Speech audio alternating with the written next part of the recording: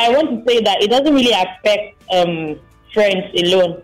I like to say it affects siblings too. My youngest sister got married earlier, much earlier than I did. And I noticed that our relationship towards me changed.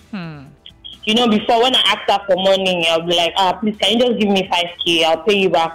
But now, she has to tell me that, wait, this person has to sign off first before, you know, that kind of stuff. I wasn't really cool with it. So I had to like create a gap between us. So I felt like it's not just friendship.